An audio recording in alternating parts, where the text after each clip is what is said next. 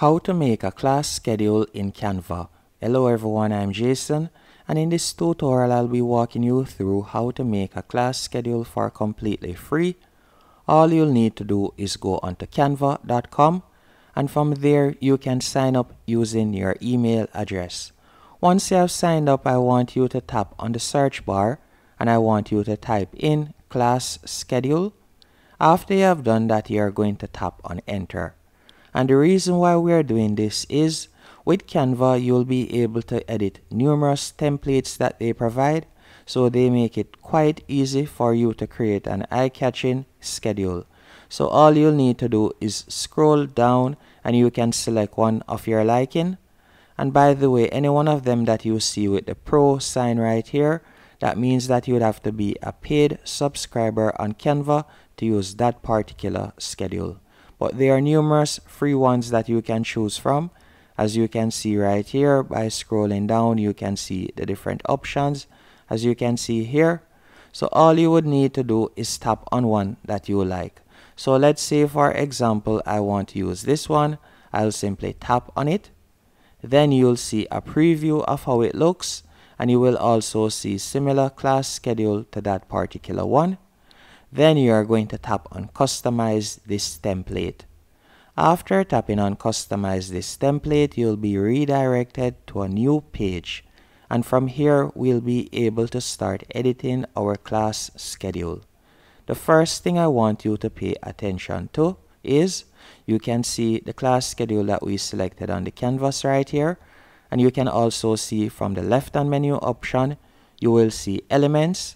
Elements means that if you would like to add anything that you want to search for or so on, you could do it in this section.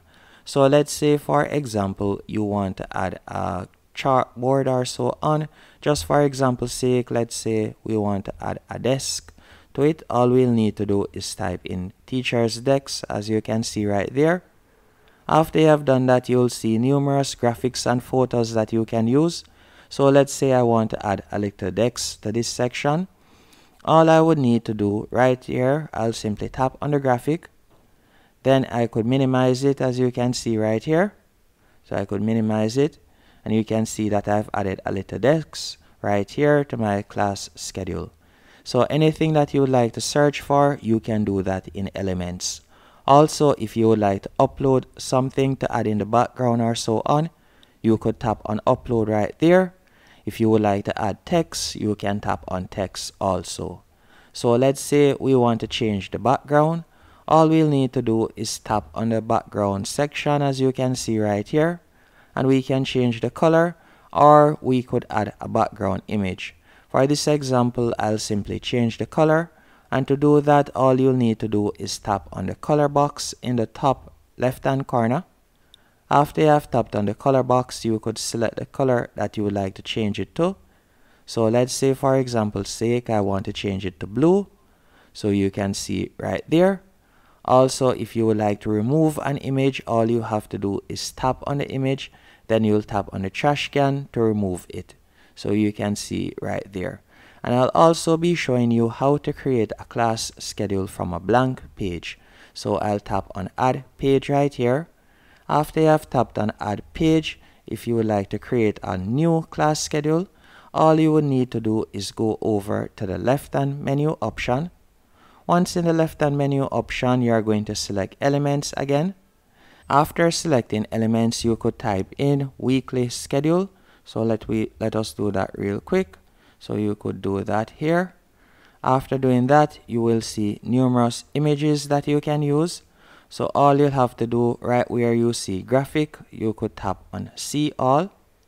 After tapping on see all, you can see the various options, but majority of these you would have to be on the paid plan to use.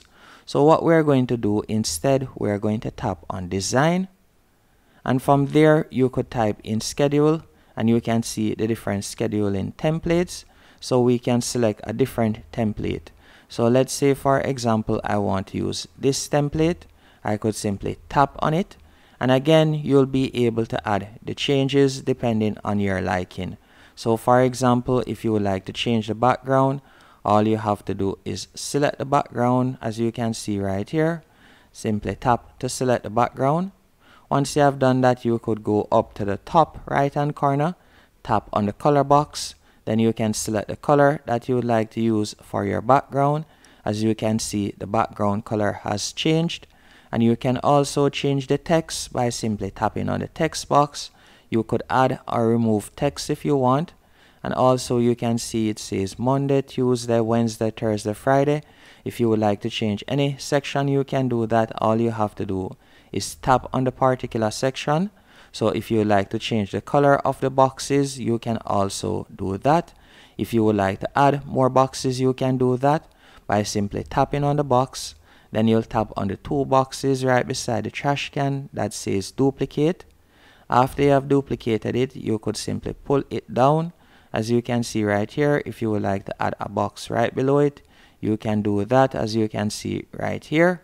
So you can add more boxes if you want, and you can also move the current boxes. So if you would like to move Monday further up and then move the boxes further up, you can also do that, as you can see right here. There are numerous editing options you can use when it comes on to Canva, which is why Canva is so popular. All you'll need to do now, after you're finished creating your class schedule to your liking, you'll tap on share in the top right hand corner. After tapping on share, you're going to scroll down and you're going to tap on download.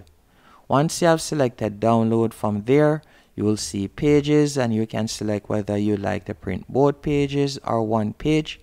Then you'll tap on download, and that's it. Hope you found this video helpful and informative. If you did, be sure to hit the like button and subscribe.